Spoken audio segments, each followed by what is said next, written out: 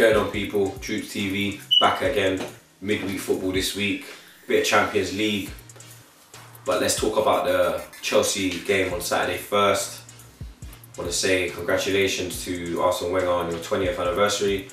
I think the team put in a proper performance because the last milestone you had was at Chelsea again, but this was at the Bridge. It was your 1000th Premier League game and we got battered 6-0, embarrassing. Would never expect my team to lose 6-0 away to a title rival. It's embarrassing, and I'm very happy that the team performed, because obviously you want the team to perform for the fans, but I believe that that performance there was for the manager, you know what I mean? I think the 1000th game had a lot to do with it, because that was a big milestone, and obviously we bottled it that day. Got Chamberlain sent off. Not Chamberlain, Gibbs got sent off, and it should have been Chamberlain. The ref had a shocker, but we started that game so slow, and on Saturday we started so quick, man. It was such a difference, you know what I mean? It was a bit like the Man United game last season, but for me this performance was better than that, because the intensity and the game management that Wenger showed in that game shows you that, yeah, he can get it right now and again, but we want you to get it right week in, week out, because we want to win this league, innit? It's been long enough, and that victory over Chelsea, we never beat them since, I think, the Community Shield. I can't even remember last time we beat them before that, you know. I'm trying to think. I think it was, what was it though? It might have been the 5-3, you know, at Stamford Bridge, but the last time we beat them at the Emirates was when we beat them 3-1, and Alex Song, Fabregas the Snake, and Walcott got the goals that day, and that was 2011, man. It's 2016, and it took us 5 years. And before that, we used to batter Chelsea week in, like, not obviously not week in, week out, but we would have loved to have played them week in, week out at a point, because they, like, I remember a couple of games they took the lead 2-0. We come back and drew 2-2. So Silvino got a rocket in the last minute. There was another game, obviously the infamous Canu game, when you got the hat trick in I think 15 minutes or 10 minutes. 2-0 up again, bottled it. Beat them in the FA Cup final 2002. We used to whip them, and then obviously Mourinho come, the whole Drogba effect, the whole fear factor of Drogba annihilated us. It's good that we've got this hoodoo over Chelsea, you know what I mean, because it's off the bat now, you get me? Hopefully we can move on, kick on from that performance. Hopefully Walcott can keep that consistency in his game, because he was on fire, man, you know what I mean? He was up and down that flank like a madman. He was playing like he was possessed, like he had a point to prove. And I think he proved his point in that game, but let's see if you can do it on a more consistent basis, because that's what it's about, consistency in your game. I think Iwobi had a great game. He's playing above his years. You wouldn't think he was only 20 years old, you know what I mean? A lot of people are talking about Iheanacho, Rashford and whatnot. Obviously they're great young talents, but you have to put Iwobi in that bracket, because like I said to you in my preview for the Chelsea game, Iwobi has magic in his feet, and obviously he's a Koch's nephew, so we know the talent is already in the family. The way Alexis got his first goal, love it. Just pure desire to get the goal, hounding the defender. Cahill made another mistake like the week before, but obviously this one wasn't a foul, this was a clean tackle. Walcott's goal was amazing, man. It was like old school Arsenal, you know what I mean? The passing was there, quick movement, you know what I mean? Proper Arsenal. That was a beautiful goal, you know what I mean? And then obviously the great counter-attack goal from Ozil and Alexis. Great little 1-2, you know what I mean? Great ball over from Alexis to Ozil. Bit lucky on the finish, but you know what I mean, it went in off the post. Chelsea never had their first shot until the 81st minute, I think it was. Great tackle from Bellerin, from Pedro. You know what I mean? Pedro thought he was through, and Bellerin showed some Jamaican pace when he come fly upon him, and just boom, clean tackle. You know what I mean? A lot of desire, a lot of passion from the team. Very happy. The only thing I would say that was a downer in the game was Coquelin's injury. Hope that he's fine. Hope that it's not too serious. But the word is knee ligaments. Hopefully it's not too bad. Hopefully it's weeks more than months. But yeah, Xhaka came on for him. Xhaka did great. You know what I mean? We were asking him sorry, we were asking him to shoot, and he obliged.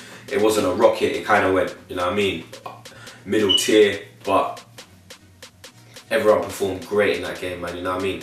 We never looked under threat. That's the thing. That's why I say it's better than the Man United game, because the Man United game, second half, Man United put a little bit of pressure on.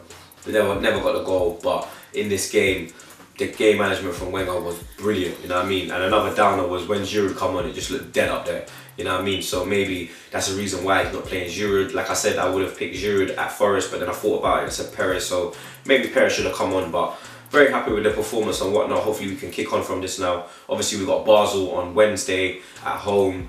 Our first Champions League game was away to Paris Saint-Germain. Obviously got the 1-1 there, very lucky to get the 1-1, but good point nonetheless. Not a lot of teams will go to Paris and get a point, let alone get a win, because I don't think they've lost, I can't remember last time they lost a Champions League game, but I think the record is a great record. And obviously if he got his tactics right that day, picked the right team, could have got the 3 points, but nonetheless, great performance from Ospina in that game, got us the point, so we move on. Basel drew their first game as well with Ludogorets. They also won on the weekend, 3-1 away from home.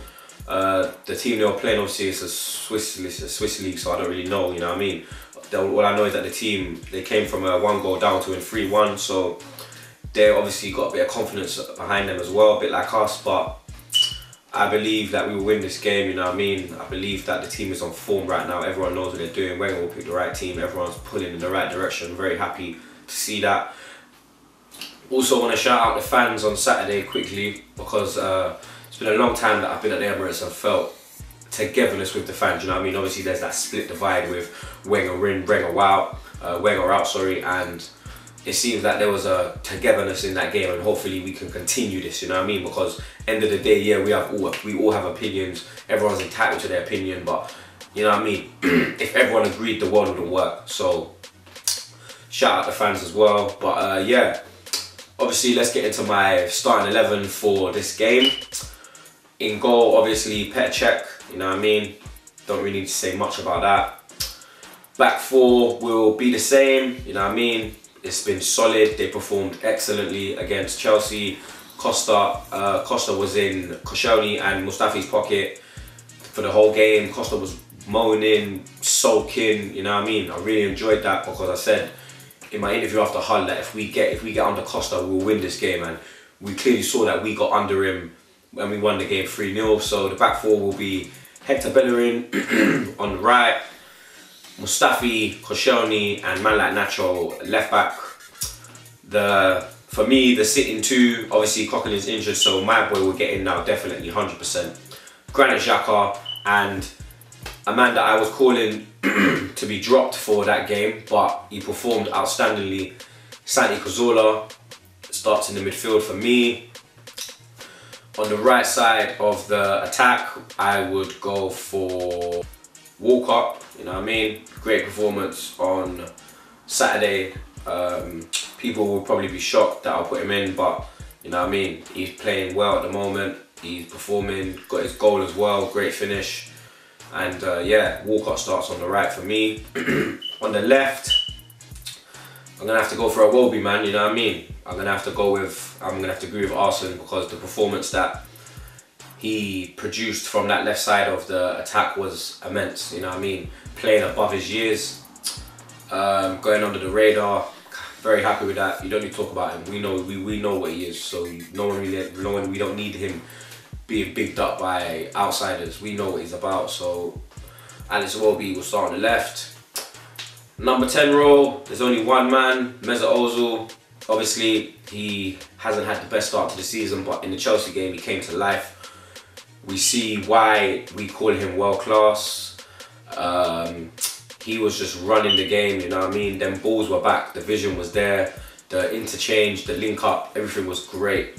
So Mesut Ozil starts in the number 10 position for me. And up top, there's only one man that can go up top right now, man, and that's Alexis, because give Wenger his props, you know what I mean? Seems to be working, you know what I mean? So that's my 11. If you feel the 11 should be different, obviously you don't know what to do, put your comment below. If you agree, just write, I agree troops, you know what I mean? And obviously, if you ain't subscribed, make sure you subscribe. And the result, I believe, will be Arsenal 3, Basel 0. It's your boy Troops, and I'm out.